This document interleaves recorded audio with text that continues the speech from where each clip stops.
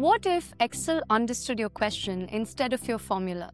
Microsoft just put Copilot directly into Excel. You can still use the Copilot panel, but there is also a new Copilot function. Type something like, classify this feedback from D4 to D18, and it fills the column directly without nested ifs. It also explains and writes formulas, highlights trends and outliers, and can spin up charts or a pivot table from plain English. There are some guardrails though. It works best on structured tables, it won't fetch live web data, and it isn't for high-stakes financial reporting. But for everyday analysis, it's fast. Now, why is Microsoft doing this? To meet how people actually work inside Excel and to make Copilot a paid everyday companion across Microsoft 365. And yes, it is part of the AI chess match.